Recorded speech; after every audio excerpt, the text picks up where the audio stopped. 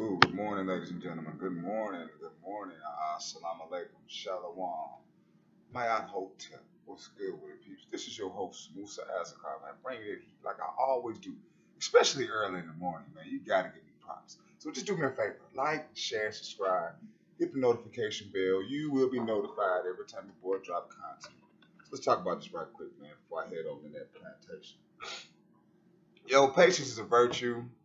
And I think it's what everybody should practice. I think I am. I'm not even gonna do the layaway thing. I'm gonna just save my money the old-fashioned way and just buy it when the bugs come out. And what I'm talking about is the Xbox Series X. The pre-order, it's just too much of a clusterfuck, and it's too much of a problem to have so much anxiety laid out on the table. You know what I mean? I'm gonna leave a link in the description box on this. Xbox Series X pre-order disaster just got even worse. Here's how. Wow. Just imagine you struggle through the virtual crowd to pre-order a new Xbox Series X. But finally, after hunting for stock and refreshing to continually crashing websites, you manage to get one.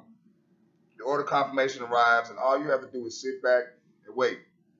Except launch day come, and your console is nowhere to be found. Well, what the hell would y'all do?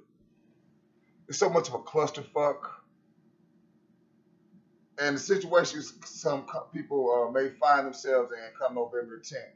Because some retailers may not have enough stock to cover all the pre-orders, or at least what the UK retailer shop has been warning customers about. I see, that's what I'm talking about, man.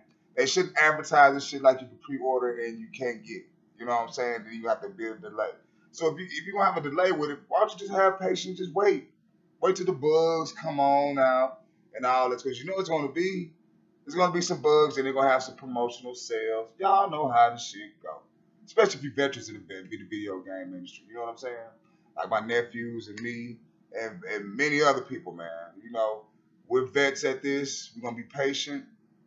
We ain't going to just rush out there and just give them our money for an ugly product. Even though it's been getting good reviews, but as far as customer service and getting it fulfilled in the manner that you need to be getting fulfilled in, they shouldn't advertise it like you can get it like that, and it's going to be some fuck-ups. You feel me? But like this video, share, subscribe, hit the notification bell, you'll be notified. Peace and bye.